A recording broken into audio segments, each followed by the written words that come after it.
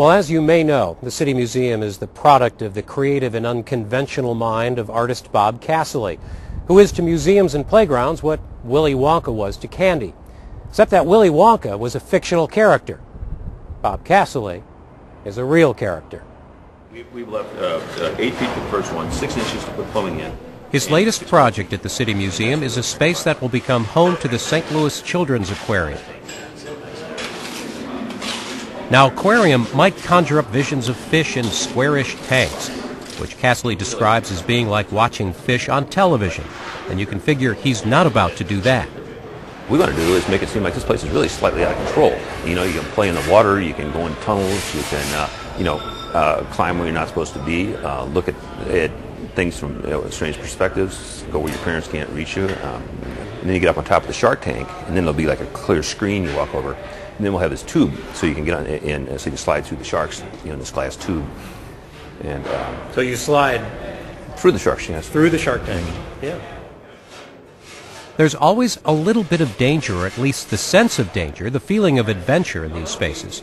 There are throughout the building places where some kids are afraid to go into, and places where a lot of adults are afraid they might get stuck. And that leads you to this series of underground passageways that you have to crawl through. And because you can see these spaces, you have to earn these spaces by crawling and going through dark spaces. It seems makes you more feel like it's special to be there, so it engages you. Listening to Bob Cassilly can seem like a trip through one of the City Museum's caves or tunnels. You get the feeling that you're a little bit lost, but it's worth the trip. What's important to do is really prove yourself by creating a very rigid order. And then you can break the rules. Okay, but if you come in here and just mindlessly do free-form things, then there's no structure. I mean, structure comes with building a structure and then a counterpoint to the structure, and things. And so you have this stuff on the edge of control next to control, and side of out of control. So we get this balance going here, and the kids can feel it, and people can feel it, because it doesn't feel like it's been studied to death and consulted and experted to death. Because we don't really know what we're going to do next. We're building this.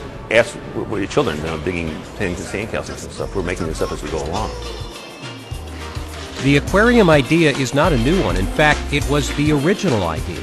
And that's why there's a marine theme on the first floor for no apparent reason.